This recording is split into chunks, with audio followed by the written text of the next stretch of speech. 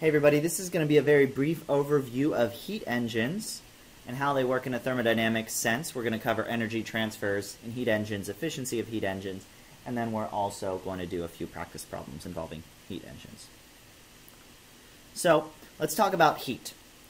Heat is also known as thermal energy, and the variable we use for heat is capital Q.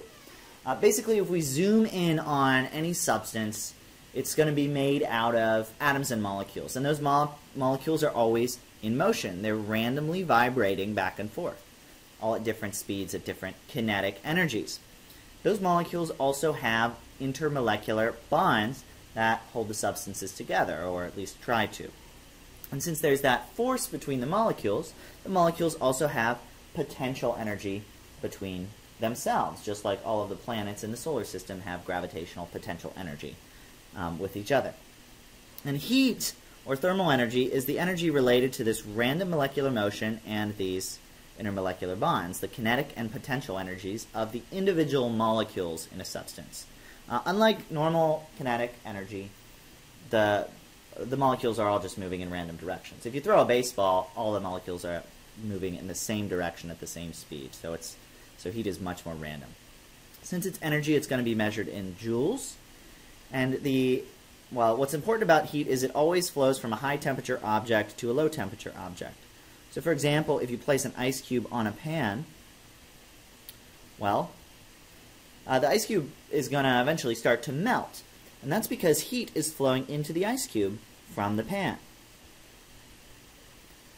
If we were to remove the ice cube then and feel the pan or measure the temperature, it would be at a colder temperature. That's because it lost heat energy. Basically, as we add heat is related to temperature. More heat is going to be more temperature. It's not that simple. We'll cover that later. We also need to talk about the first law of thermodynamics. It's stated in many ways, but fundamentally, the first law of thermodynamics is about conservation of energy. Energy cannot be created or destroyed. It can only change forms. So the total energy in the universe, or in an isolated system, has to be constant. That's going to be really important for heat engines. So we have these two ideas, conservation of energy and this idea that heat flows from high temperature to low temperature. Now, heat is kind of a disordered energy, and it's not particularly useful because all of the atoms are moving in random directions. So it's hard to get work out of it. But when heat flows from high temperature to low temperature, we can actually extract some useful work out of that flow of heat.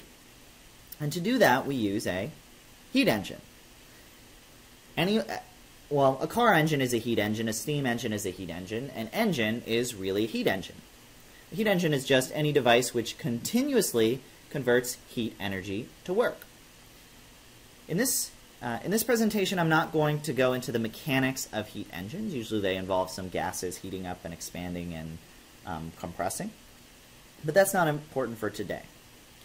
Basically, in each heat engine cycle, heat is going to flow in, some heat is going to flow out, and the engine outputs whatever energy is left as work.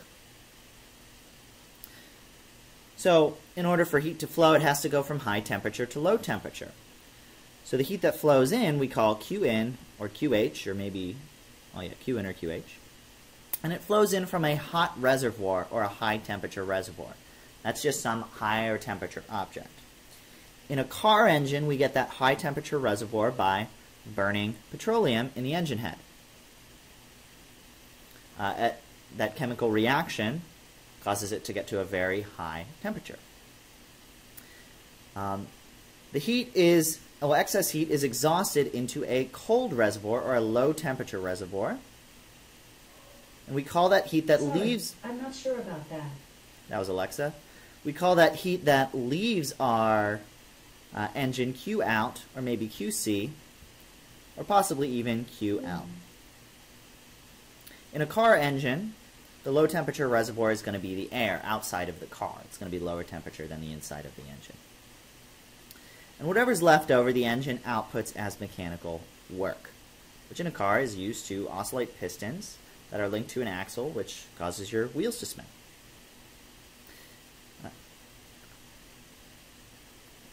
Now, in order to continuously run, the engine can't heat up, which means that it can't have any extra energy at the end of an engine cycle.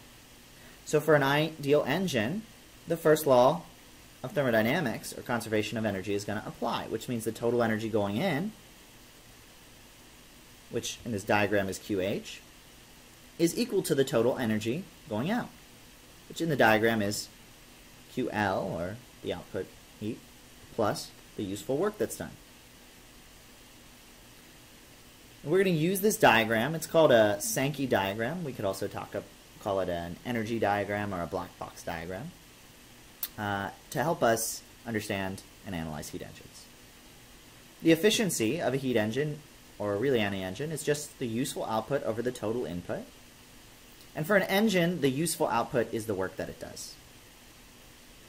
And the input is going to be the heat that comes in this case, Q in or QH. We can also talk about efficiency in units of power, useful output power over total input power, which would just be the power out, used to turn the wheels or in producing useful work, over the input heat power. So let's do a few practice problems. A steam engine expels 885 joules of heat each cycle and does 268 joules of work each cycle. How much heat is absorbed each cycle, and what is the efficiency of the engine? So let's sketch out a energy diagram, or a black box diagram, or an engine diagram. So we know that some heat is going to come in, Q in. We know that some heat is going to go out, Q out. And we know that some work is also going to be output, W. It tells us how much work is done, 268 joules. We know how much, it says 885 joules of heat are expelled, so that's Q out, 885. And we can actually use this diagram to find the input, because the total energy in has to equal the total energy out. We just add up work plus Q out to get Q in. So that's 268 plus 885 joules. Q in is going to be 1153 joules. So 1153 joules. The efficiency of the engine, eta, is going to be the useful output over the input. So that's going to be the work over the input, which is just 268 joules over 1153 joules. 268 over 1153 is just 0.232, 0.232. Or we could also write it as 23.2%.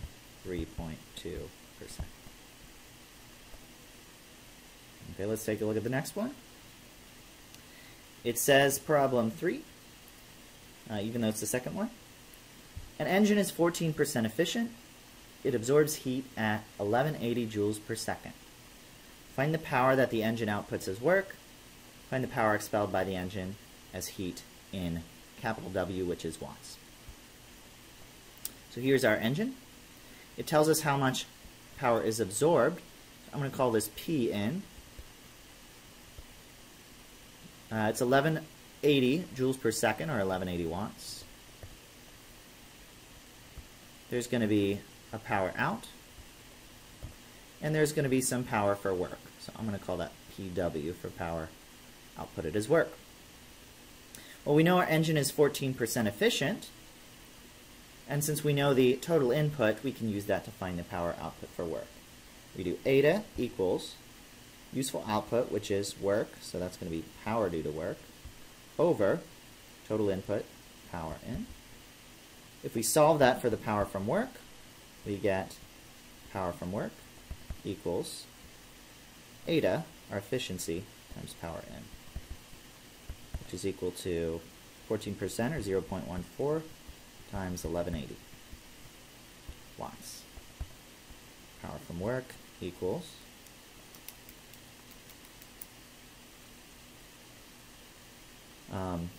looks like 165 watts. So I'm going to fill that in my diagram here. 165 watts. And we also need to find the power expelled by the engine as heat in watts. Well, we know total energy in equals total energy out, so we could write that as also total power in equals total power out. P in equals PW plus P out. So what is going on? So our output power is just going to be the difference of,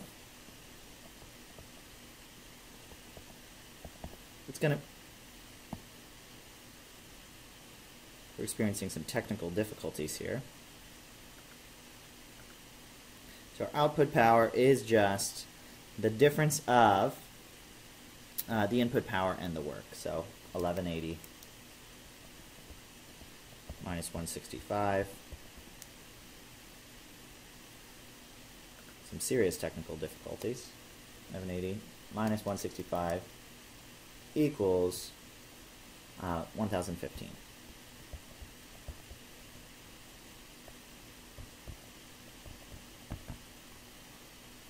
That's that. This is actually problem 3. An engine with an output of 225 watts has an efficiency of 38%. It operates at 16.5 cycles per second. How much work is done in each cycle? How much heat is absorbed in each cycle? And how much heat is given off in each cycle? So we can draw our heat engine diagram in terms of works and energies, or in terms of powers. Since all three of our questions are about individual cycles, works and energies, I'm going to sketch it out in terms of works and energies. Q in, Q out, and work. But what we're given is the output power. So that's going to be the work that's outputted. So power due to work is 225 watts. And we know that there are 16.5 cycles per second. So 16.5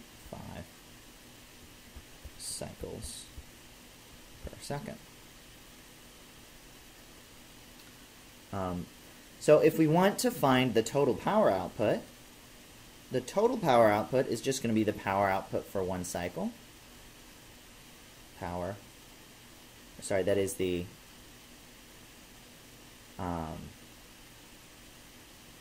energy per cycle.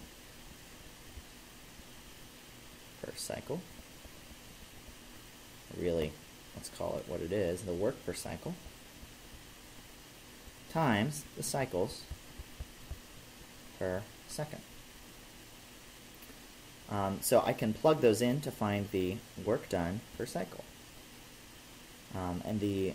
What I get is, left side is 225 watts equals work per cycle times 16.5 cycles per second. So I just divide 225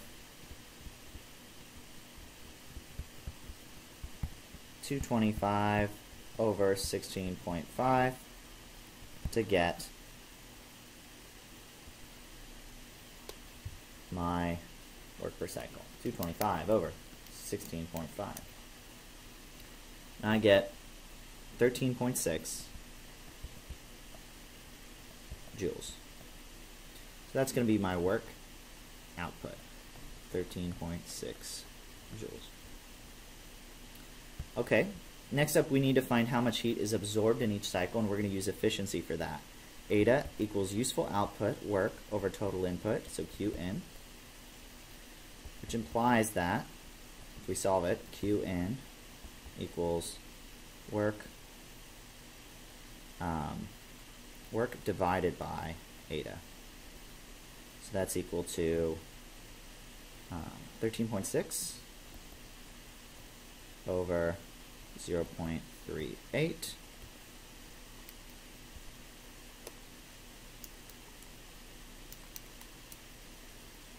$35.8 joules. 35.8 joules. Just wants to really end that slideshow.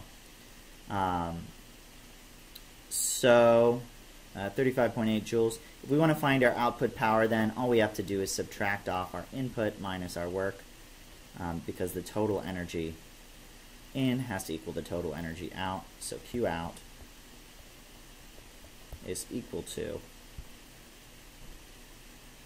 Q in 35.8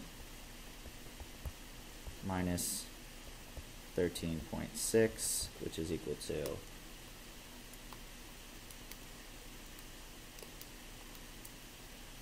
22.2 joules. That's that. We solved a three-parter problem. Hopefully that was helpful. This should also be really useful for the quest. Bye.